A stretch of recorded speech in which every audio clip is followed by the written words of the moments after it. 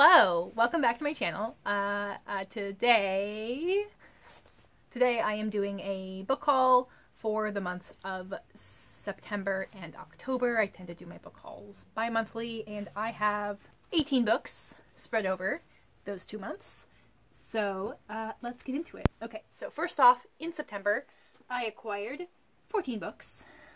First off, we've got a copy of Trail of Lightning by Rebecca Rowanhorse. I got this off of Pango, a used copy, and I'm on the hunt for a copy of the second book in the series. I've read both of these. I really enjoy them. I definitely feel like I'm going to return to them at some point. So I wanted to have a copy of my own. Next, I picked up, this is going to look familiar, I picked up this copy of Gone with the Wind. Wait, didn't I already have a copy of Gone with the Wind? Yes, I had a much more well-loved copy of Gone with the Wind that I found in a little free library, and I read recently, and I loved it, and I hate that I love it because there's so much awful things in it, but it also, like, it made me think. It made me think in a way that is a feeling I love when I get that from reading. So I found a used copy of the same film adaptation cover of the other one, because the free library books I want to return to free libraries. I want to treat them like libraries. But what I did was I actually went through and moved all of my tabs from the version I read to this one, because I'm a nerd. Then I acquired 6 books from a little used bookstore near my workplace. So I picked up a copy of The Planet by Dava Sobel. I picked up this one because I do like to read science nonfiction dealing with space, and so far I have not read any from female authors, so I got this one, learning more about the planets. I picked up a copy of Nomadland, which I've actually already read and I talk about in my last month's wrap-up. This is a Nomadland, Surviving America in the 21st Century. Then I picked up The Silence of Bones. I think this one was like only $1. It was on their the discount cart outside of the bookstore.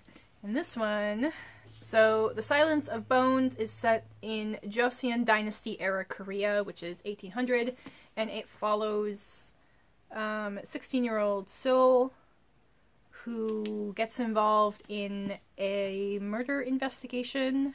Yeah, she ends up helping this inspector who is tasked to investigate a murder. So I'm like, which,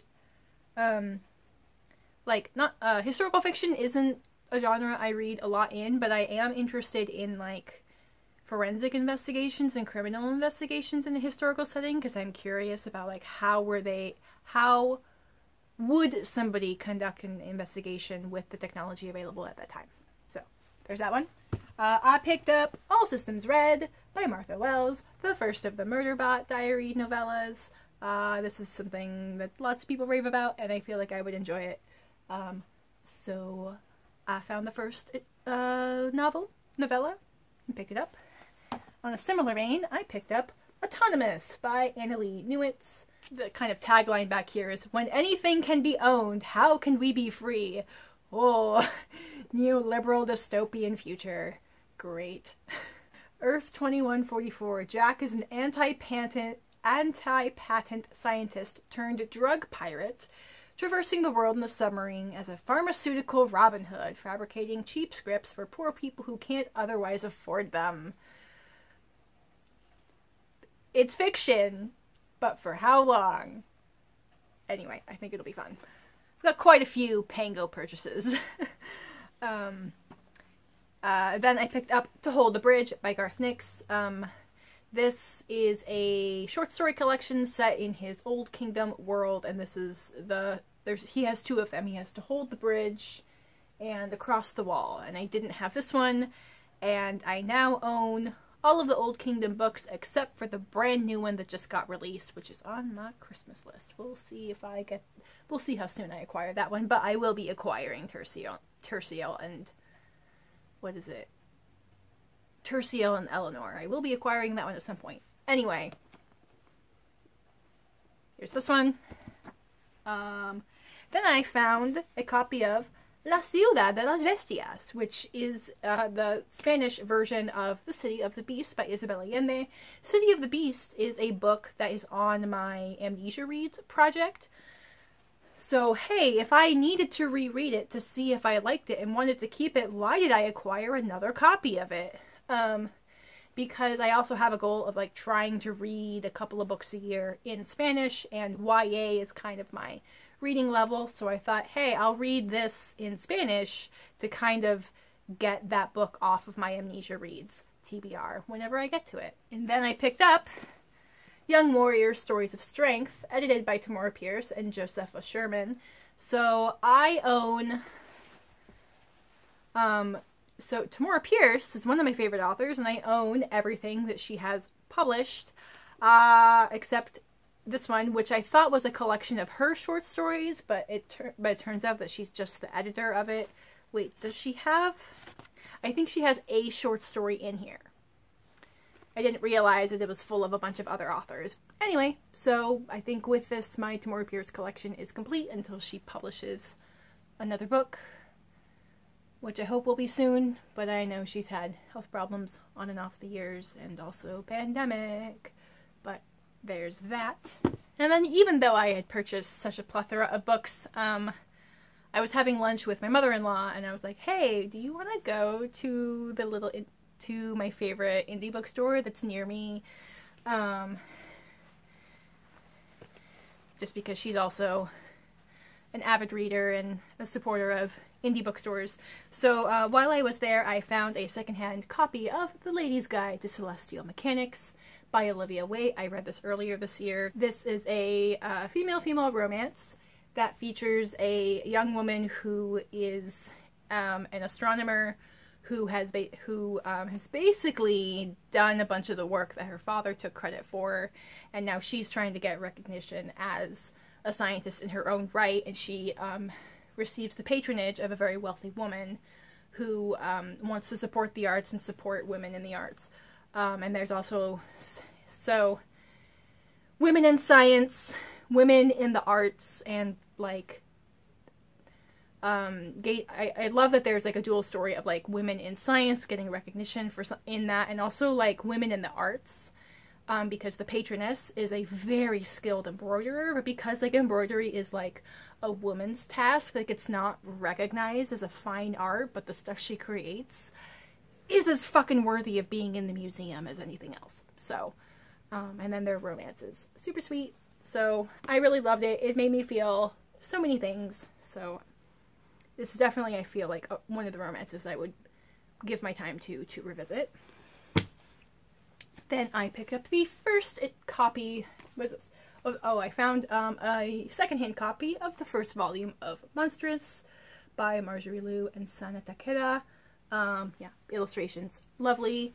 I've heard lots of good things. I'm not even really sure what it's about, but this has been kind of just like on my radar of a graphic novel series I would like to dip my toes in. And then it was on sale because it was part of it was a featured book club book for one of the book clubs run by this bookstore.